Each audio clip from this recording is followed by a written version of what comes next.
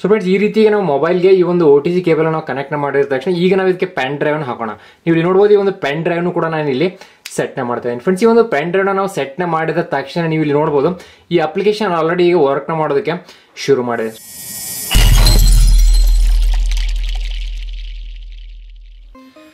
Hello friends, welcome back. This is Shivanand. Thanks for subscribing my channel and thanks for your loving support. ಈ ವಿಡಿಯೋದ topic ಕೂಡ ತುಂಬಾನೇ interesting ಆಗಿದೆ. ಈಗ ಪ್ರತಿಯೊಬ್ಬರು ಕೂಡ ಪೆನ್ ಡ್ರೈವ್ ನ ಯೂಸ್ ಅಂದ್ರೆ USB ಪೆನ್ ಡ್ರೈವ್ ನ ಯೂಸ್ ಮಾಡ್ತಾ ಇರ್ತೀರಾ. ಆ ಪೆನ್ ಡ್ರೈವ್ ಅಲ್ಲಿ ನಾವು ತುಂಬಾನೇ ಒಂದು ಪರ್ಸನಲ್ ಡೇಟಾಸ್ ಗಳನ್ನ ನಾವು ಸ್ಟೋರ್ ಮಾಡಿಟ್ಟಿರ್ತೀವಿ. ಬಟ್ ಆ ಪೆನ್ ಡ್ರೈವ್ ಗೆ ನಾವು ಯಾವುದೇ ರೀತಿಯ ಒಂದು ಪ್ರೊಟೆಕ್ಷನ್ ನಾವು ಕೊಟ್ಟಿರೋದಿಲ್ಲ, ಅಂದ್ರೆ ಯಾವುದೇ ರೀತಿಯ ಒಂದು ಸೆಕ್ಯೂರಿಟಿ ಪಿನ್ ನಾವು ಸೆಟ್ ನ ಮಾಡಿರೋದಿಲ್ಲ. ಬೈ ಚಾನ್ಸ್ ಏನಾದ್ರು ಆ ಒಂದು ಪೆನ್ ಡ್ರೈವ್ ನಮ್ಮಿಂದ ಏನಾದ್ರು ಮಿಸ್ ಆದ್ರೆ ಸೊ ಅದು ಬೇರೆ ಯಾರ ಕೈಗಾದ್ರೂ ಸಿಕ್ಕಾಗ ಏನಾಗುತ್ತೆ ಅದರಲ್ಲಿರುವಂತ ಒಂದು ಫೋಟೋಸ್ ಆಗಿರ್ಬೋದು, ಡಾಕ್ಯುಮೆಂಟ್ಸ್ ಆಗಿರ್ಬೋದು, ವಿಡಿಯೋಸ್ಗಳಾಗಿರ್ಬೋದು ಮಿಸ್ಯೂಸ್ ಆಗುವಂತ ಒಂದು ಚಾನ್ಸಸ್ಗಳು ತುಂಬಾನೇ ಇರುತ್ತೆ. ಹಾಗಾಗಿ ಫ್ರೆಂಡ್ಸ್ ಈ ವಿಡಿಯೋದಲ್ಲಿ ನಾವು ಪೆನ್ ಡ್ರೈವ್ಗೆ ಯಾವ ರೀತಿಯಾಗಿ ಒಂದು ಸೆಕ್ಯೂರಿಟಿಯ ಒಂದು ಪಾಸ್ವರ್ಡ್ನ ಒಂದು ಪಿನ್ ನಾವು ಸೆಟ್ ಮಾಡಬಹುದು ಅನ್ನೋದರ ಕಂಪ್ಲೀಟ್ ಇನ್ಫಾರ್ಮೇಶನ್ ನಾವು ಈ ವಿಡಿಯೋದಲ್ಲಿ ಸ್ಟೆಪ್ ಬೈ ಸ್ಟೆಪ್ ಆಗಿ ತಿಳ್ಕೊಳ್ತಾ ಹೋಗೋಣ. ಫ್ರೆಂಡ್ಸ್ ಈ ವಿಡಿಯೋನ ಶುರು ಮಾಡೋಕ್ಕಿಂತ ಮುಂಚೆ ಇನ್ನೂ ನನ್ನ ಚಾನಲ್ನ ಯಾರು ಸಬ್ಸ್ಕ್ರೈಬ್ ಮಾಡಿಲ್ವೋ ದಯವಿಟ್ಟು ಮರೆಯದೇ ನನ್ನ ಚಾನಲ್ನ ಸಬ್ಸ್ಕ್ರೈಬ್ ಮಾಡಿ, ಮತ್ತೆ ಇದೇ ರೀತಿಯ ಡೈಲಿ ಲೇಟೆಸ್ಟ್ ವಿಡಿಯೋಸ್ಗಳ ಅಪ್ಡೇಟ್ಗಾಗಿ ಬೆಲ್ ಐಕಾನ್ ಕೂಡ ಮರೆಯದೆ ಪ್ರೆಸ್ ಮಾಡಿ.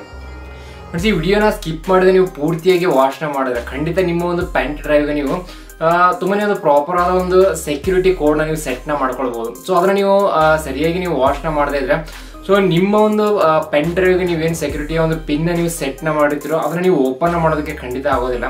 ಸೊ ಹಾಗಾಗಿ ಒಂದೊಂದು ಸ್ಟೆಪ್ಸ್ ಗಳನ್ನು ಕೂಡ ನೀವು ತುಂಬಾನೇ ಪ್ರಾಪರ್ ಆಗಿ ನೀವು ನೋಡಿದ್ರೆ ಖಂಡಿತ ನೀವು ತುಂಬಾನೇ ಈಸಿಯಾಗಿ ನಿಮ್ಮ ಪೆನ್ ಡ್ರೈವ್ಗೆ ನೀವು ಪಾಸ್ವರ್ಡ್ ನ ಸೆಟ್ ನ ಮಾಡ್ಕೊಳ್ಬಹುದು, ಮತ್ತೆ ಅದನ್ನ ನೀವು ಯಾವ ರೀತಿ ಯೂಸ್ ಮಾಡುವಂತ ನೀವು ತಿಳ್ಕೊಳ್ಬಹುದು. ಹಾಗಾದ್ರೆ ಫ್ರೆಂಡ್ಸ್ ಬನ್ನಿ ಈ ವಿಡಿಯೋನ ಶುರು ಮಾಡಿ. ಫ್ರೆಂಡ್ಸ್ ಆಗಿ ನಾವು ಫಸ್ಟ್ ಒಂದು ಅಪ್ಲಿಕೇಶನ್ ಇನ್ಸ್ಟಾಲ್ ಮಾಡ್ಕೊಳ್ಬೇಕಾಗೈತಿ. ಅಪ್ಲಿಕೇಶನ್ ಲಿಂಕ್ ನಿಮಗೆ ವಿಡಿಯೋದ ಡಿಸ್ಕ್ರಿಪ್ಷನ್ ಬಾಕ್ಸ್ ಅಲ್ಲಿ ಸಿಗುತ್ತೆ, ಅಥವಾ ನೀವು ಡೈರೆಕ್ಟ್ ಆಗಿ ಗೂಗಲ್ ಪ್ಲೇ ಸ್ಟೋರ್ ಒಳಗಡೆ ಹೋಗ್ಬಿಟ್ಟು ಈ ಒಂದು USB ಲಾಕ್ ಕಿಟ್ ಅಂತ ಏನು ಈ ಒಂದು ಅಪ್ಲಿಕೇಶನ್ ನಿಮಗೆ ಕಾಣಿಸ್ತಾ ಇದೆ ಇದನ್ನ ನೀವು ಇನ್ಸ್ಟಾಲ್ನ ಮಾಡ್ಕೊಳ್ಬೋದು. ಫ್ರೆಂಡ್ಸ್ ಈ ಅಪ್ಲಿಕೇಶನ್ ನೀವು ಇನ್ಸ್ಟಾಲ್ ಮಾಡ್ಕೊಂಡ ತಕ್ಷಣ ನೀವು ಇಲ್ಲಿ ನೋಡೋದು ಓಪನ್ ಮೇಲೆ ನೀವು ಕ್ಲಿಕ್ ಮಾಡಿದ ತಕ್ಷಣ ಈ ಅಪ್ಲಿಕೇಶನ್ ನಿಮಗೆ ವರ್ಕ್ ಆಗೋದಿಲ್ಲ. ಇಲ್ಲಿ ನಿಮಗೆ ನೋ USB ಡಿವೈಸ್ ಅಟ್ಯಾಚ್ಡ್ ಅಂತ ನಮಗೆ ಅಲ್ಲಿ ತೋರಿಸ್ತಾ ಇದೆ. ಫ್ರೆಂಡ್ಸ್ ಈಗ ನಾವು ಫಸ್ಟ್ ನಮಗೆ ಈ ಒಂದು ಮೊಬೈಲ್ಗೆ ನಾವು ಈ ಒಂದು USB ನಾವು ಕನೆಕ್ಟ್ ಮಾಡ್ಕೊಳ್ಬೇಕಾಗುತ್ತೆ. ಮೊಬೈಲ್ಸ್ಗಳಿಗೆ ನಾವು USB ನಾವು ಕನೆಕ್ಟ್ ಮಾಡ್ಕೊಳ್ಬೇಕಂತಂದ್ರೆ ಅದಕ್ಕೆ ಸಪೋರ್ಟ್ ಮಾಡುವಂಥ ಒಂದು OTG ಕೇಬಲ್ ನಾವು ಯೂಸ್ ಮಾಡ್ಕೊಳ್ಬೇಕಾಗುತ್ತೆ. ನೀವು ಇಲ್ಲಿ ನೋಡಬಹುದು ಈ ರೀತಿಯ ಒಂದು OTG ಕೇಬಲ್ ನಾವು ಬೈನ ಮಾಡ್ಕೊಳ್ಬೇಕಾಗುತ್ತೆ. ಇದು ನಿಮಗೆ ಆನ್ಲೈನಲ್ಲಿ 50 ರೂಪೀಸ್ ಇಂದನೂ ಕೂಡ ನಿಮಗೆ ಅವೈಲೇಬಲ್ ಇರುತ್ತೆ.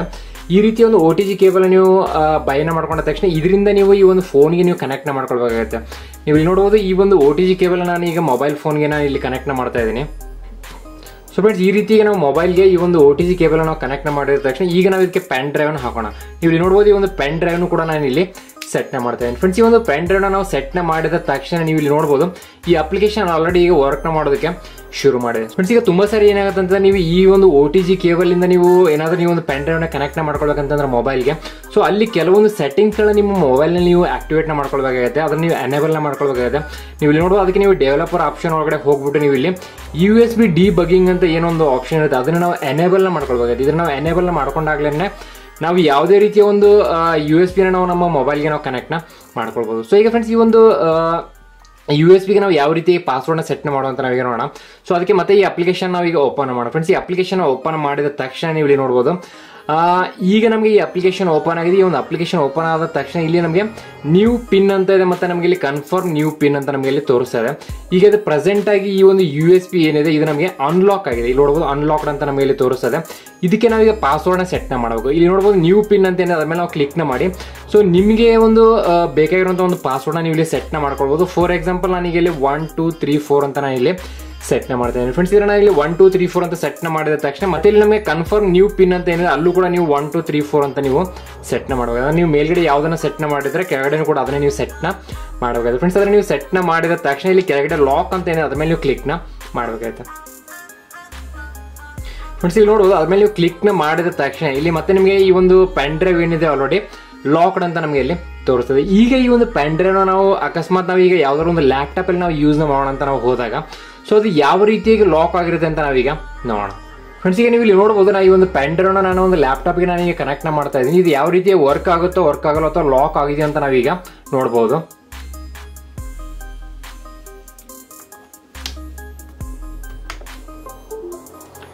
ಫ್ರೆಂಡ್ಸ್ ಈಗ ನಾನು ಲ್ಯಾಪ್ಟಾಪ್ಗೆ ಈ ಒಂದು ಪೆನ್ ಡ್ರೈವ್ ನಾನೀಗ ಕನೆಕ್ಟ್ ಮಾಡಿದ್ದೀನಿ. ಇದನ್ನ ನಾವೀಗ ಓಪನ್ ಮಾಡೋಣ.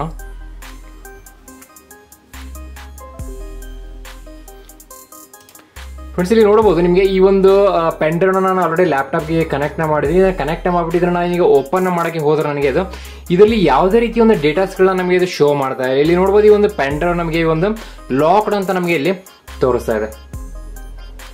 ಸೊ ಫ್ರೆಂಡ್ಸ್ ಈ ರೀತಿಯಾಗಿ ನೀವು ಅಪ್ಲಿಕೇಶನ್ ಮುಖಾಂತರ ಈ ಒಂದು ಪೆನ್ ಡ್ರೈವ್ ನೀವು ತುಂಬಾನೇ ಈಸಿಯಾಗಿ ನೀವು ಲಾಕ್ ಮಾಡ್ಕೊಳ್ಬಹುದು. ಅಂದ್ರೆ ಅದಕ್ಕೆ ನೀವು ಪಾಸ್ವರ್ಡ್ ಕೊಟ್ಕೊಳ್ಬಹುದು. ಸೊ ಈಗ ಫಾರ್ ಎಕ್ಸಾಂಪಲ್ ಮತ್ತೆ ನಮಗೆ ಈಗ ಆ ಒಂದು ಪೆನ್ ಡ್ರೈವ್ ನಾನು ಕೊಟ್ಟಿರುವಂತಹ ಒಂದು ಪಾಸ್ವರ್ಡ್ ನಾವೀಗ ರಿಮೂವ್ ಮಾಡ್ಕೊಳ್ಬೇಕು. ಸೊ ಅದನ್ನ ಯಾವ ರೀತಿಯಾಗಿ ಮಾಡೋದಂತ ಕೂಡ ನಾವೀಗ ನೋಡೋಣ. ಫ್ರೆಂಡ್ಸ್ ಈಗ ನಾನು ಮತ್ತೆ ಈಗ ಮೊಬೈಲ್ ನಲ್ಲಿ ಇನ್ಸ್ಟಾಲ್ ಮಾಡ್ಕೊಟ್ಟಿರುವಂತಹ ಒಂದು ಅಪ್ಲಿಕೇಶನ್ ಸಪೋರ್ಟ್ ಇಂದಾನೆ ಇದರ ಲಾಕ್ ನಾನು ಈಗ ತೆಗಿಬೇಕಾಗುತ್ತೆ. ಅದಕ್ಕೆ ನಾನೀಗ ಮತ್ತೆ ಈ ಒಂದು ಪೆನ್ ಡ್ರೈವ್ ನಾನು ಇಲ್ಲಿ ಕನೆಕ್ಟ್ ಮಾಡ್ತಾ ಇದ್ದೀನಿ. ಇಲ್ಲಿ ನೋಡಬಹುದು ಆಟೋಮೆಟಿಕ್ ಆಗಿ ಅಪ್ಲಿಕೇಶನ್ ಓಪನ್ ಆಗುತ್ತೆ. ಫ್ರೆಂಡ್ಸ್ ಈ ಒಂದು ಅಪ್ಲಿಕೇಶನ್ ಓಪನ್ ಆದ ತಕ್ಷಣ ನೀವು ಇಲ್ಲಿ ನೋಡಬಹುದು ಈಗ ನಾವು ಏನು ಒಂದು ಪಾಸ್ವರ್ಡ್ ನಾವು ಕೊಟ್ಟಿದ್ವು ಅದನ್ನ ನಾವಿಲ್ಲಿ ಮತ್ತೆ ನಾವಿಲ್ಲಿ ಎಂಟರ್ ಮಾಡ್ಕೊಳ್ಬೇಕು. ಫಾರ್ ಎಕ್ಸಾಂಪಲ್ ನಾನು ಇಲ್ಲಿ 1 2 3 4 ಅಂತ ನಾನು ಕೊಟ್ಟಿದ್ದೆ. ಸೊ ನೀವು ಯಾವ ಒಂದು ಪಾಸ್ವರ್ಡ್ ಕೊಟ್ಟಿರ್ತೀರೋ ಅದನ್ನ ನೀವು ಇಲ್ಲಿ ಎಂಟರ್ ಮಾಡ್ಕೊಳ್ಬೇಕಾಗುತ್ತೆ. ಅದನ್ನ ಎಂಟರ್ ಮಾಡಿದ ತಕ್ಷಣ ಮತ್ತೆ ನೀವು ಇಲ್ಲಿ ಅನ್ಲಾಕ್ ಅಂತ ಏನು ಕಾಣಿಸ್ತದೆ ಅದ್ರ ಮೇಲೆ ನೀವು ಕ್ಲಿಕ್ ಮಾಡಬೇಕಾಗುತ್ತೆ. ಫ್ರೆಂಡ್ಸ್ ಅದ್ರ ಮೇಲೆ ನೀವು ಕ್ಲಿಕ್ ಮಾಡಿದ ತಕ್ಷಣ ಈಗ ನಾವು ಆ ಒಂದು ಪಾಸ್ವರ್ಡ್ ಏನು ಮುಂಚೆ ನಾವು ಕೊಟ್ಟಿದ್ದು ಅದು ನಮಗೆ ಈಗ ಅನ್ಲಾಕ್ ಆಗಿದೆ. ನಿಮಗೆ ಇಲ್ಲಿ ಕಾಣಿಸ್ತಿರೋ ಮತ್ತೆ ಅನ್ಲಾಕ್ಡ್ ಅಂತ ನಮಗೆ ಇಲ್ಲಿ ತೋರಿಸ್ತದೆ. ಸೊ ಫ್ರೆಂಡ್ಸ್ ಈಗ ನಾವು ಮತ್ತೆ ಈ ಒಂದು ಲ್ಯಾಪ್ಟಾಪ್ಗೆ ಕನೆಕ್ಟ್ ಮಾಡೋಣ. ಇದು ಮತ್ತೆ ಓಪನ್ ಆಗುತ್ತೋ ಓಪನ್ ಆಗಲ್ಲ ಅಂತ ನಮಗೆ ಗೊತ್ತಾಗುತ್ತೆ. ಫ್ರೆಂಡ್ಸ್ ಇಲ್ಲಿ ನೋಡಬಹುದು ನಾನು ಆಲ್ರೆಡಿ ಮತ್ತೆ ಈಗ ಈ ಒಂದು ಪೆನ್ ಡ್ರೈವ್ ನಾನು ಲ್ಯಾಪ್ಟಾಪ್ಗೆ ನಾನು ಕನೆಕ್ಟ್ ಮಾಡಿದ್ದೀನಿ. ಕನೆಕ್ಟ್ ಮಾಡಿ ನಾನೀಗ ಓಪನ್ ಮಾಡಕ್ಕೆ ಹೋಗ್ತಾ ಇದ್ದೀನಿ. ನೀವು ಇಲ್ಲಿ ನೋಡಬಹುದು ಫ್ರೆಂಡ್ಸ್ ಈಗ ನಾನು ಇದನ್ನ ಓಪನ್ ಮಾಡಿದ ತಕ್ಷಣ ಈಗ ನಮಗೆ ಇದು ಓಪನ್ ಆಗಿದೆ. ಸೊ ಫ್ರೆಂಡ್ಸ್ ಈ ರೀತಿಯಾಗಿ ನಾವು ಇಲ್ಲಿ ನೋಡಬಹುದು ನಿಮಗೆ ಯಾವುದೇ ರೀತಿಯ ಒಂದು ಲಾಕ್ಡ್ ಅಂತ ನಮಗೆ ಇಲ್ಲಿ ಶೋ ಮಾಡ್ತಾ ಇಲ್ಲ.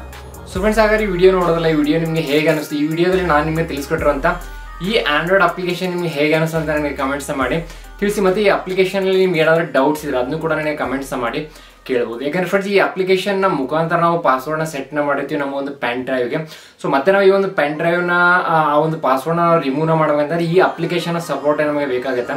ಹಾಗಾಗಿ ಈ ಅಪ್ಲಿಕೇಶನ್ ಸಪೋರ್ಟ್ ಇಂದ ನೀವು ಯಾವ ಒಂದು ಪಿನ್ ನೀವು ಜನರೇಟ್ ಮಾಡ್ಕೊಂಡಿರ್ತೀರೋ ಮತ್ತೆ ಈ ಅಪ್ಲಿಕೇಶನ್ ಮುಖಾಂತರ ನೀವು ಆ ಪಿನ್ ನೀವು ರಿಮೂವ್ ಮಾಡ್ಕೊಳ್ಬಹುದು. ಸೊ ಫ್ರೆಂಡ್ಸ್ ಈ ವಿಡಿಯೋ ನಿಮಗೆ ತುಂಬಾನೇ ಇಷ್ಟ ಆಗಿದೆ ಅಂತ ನಾನು ಅನ್ಕೊಳ್ತೀನಿ. ಮತ್ತೆ ನೆಕ್ಸ್ಟ್ ವಿಡಿಯೋದಲ್ಲಿ ಇದೇ ರೀತಿಯ ಒಂದು ಬೆಸ್ಟ್ ಆಂಡ್ರಾಯ್ಡ್ ಅಪ್ಲಿಕೇಶನ್ ಜೊತೆಗೆ ಮೀಟ್ ಆಗೋಣ. ಎಲ್ಲರಿಗೂ ಟೇಕ್ ಕೇರ್, ಬಾಯ್ ಬಾಯ್.